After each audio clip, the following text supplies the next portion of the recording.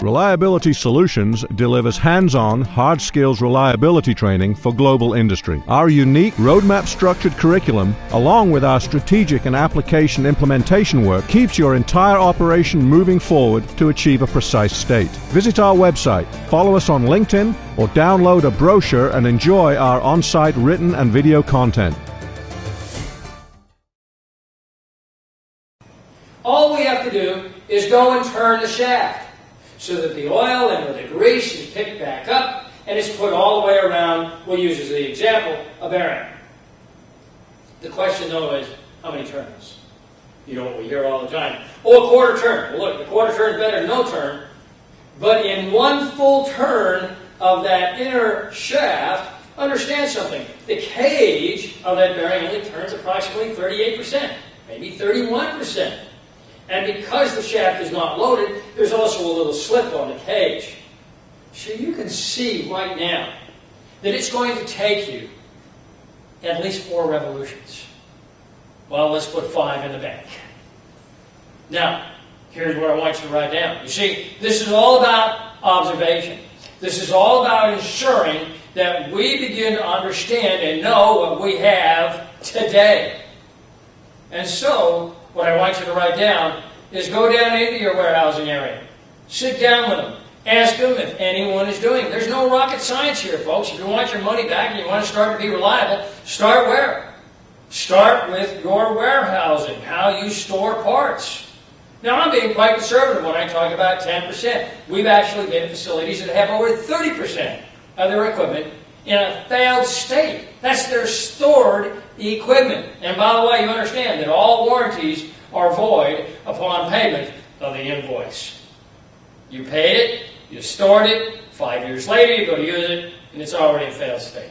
And the list goes on. We can talk about that. Now, you can see, therefore, that how important is accounting, buying the right parts, and how important is storing or warehousing as to reliability and ensuring that our manufactured product is correct.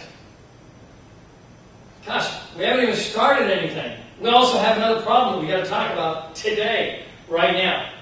Do you understand that better than 50% of the craft, trades, technicians, the skilled workforce, the operating ranks that we have in America today, and I include Canada when I talk about that, is over 55 years old?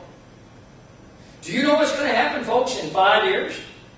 In 5 years, better than 50% of our skilled workforce has the opportunity, I didn't say that they're going to be able to do it, but they have the opportunity to retire.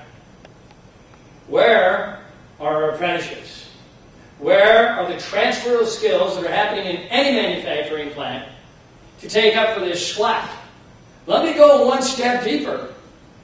Where are we in our secondary education to ensure that those kids who are in high school can understand they can make a wonderful living with their hands? And by the way, not everybody can be a lawyer or an engineer or a philosopher.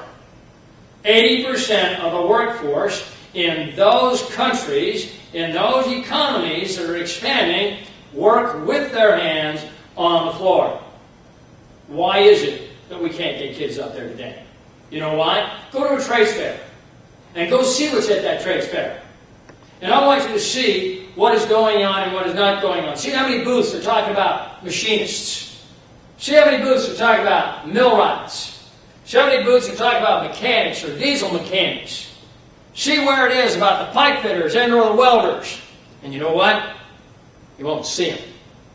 That's because we have told this upcoming generation that if you don't go to university, you're a dummy. Well, I beg to differ. Because we're losing some of the most brilliant talent that we could have on the manufacturing workforce today, simply because we've told them, you got to get an MBA. Stop the crap. If we want to become the manufacturing giant, if we want to become the leader of the world's workforce, then let's get back to where we got to get back to, and let's start manufacturing and using our hands again. We have the knowledge, we have the skills, but we're not utilizing them. Now let me go by the way, why this is so important for you. Where can we learn our lessons? I'll tell you where we learn our lessons. Part of the arenas that we learn our lessons in is we learn from our military. The United States Navy has the world's largest fleet of nuclear vessels. And we don't have nuclear accidents. We don't have vessels exploding or falling up or falling down into the sea.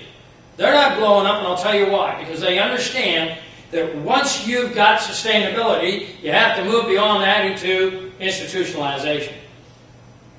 And if you don't believe me, understand this, that 100% of all the people on board that ship are transferred out, they leave and move over to other vessels every 3 to 5 years. What would happen to your manufacturing workforce place if I took 50% of all the people out who've had the best experience? What would happen if I took 100% of those people out every 3 to 5 years? Are you institutionalized enough today to ensure that that process that you use would be not only sustainable, but institutionalized in such a way that you would still be the leading manufacturer? Because if you're not, you're in for a world of hurt. Visit our website, follow us on LinkedIn, or download a brochure and enjoy our on-site written and video content.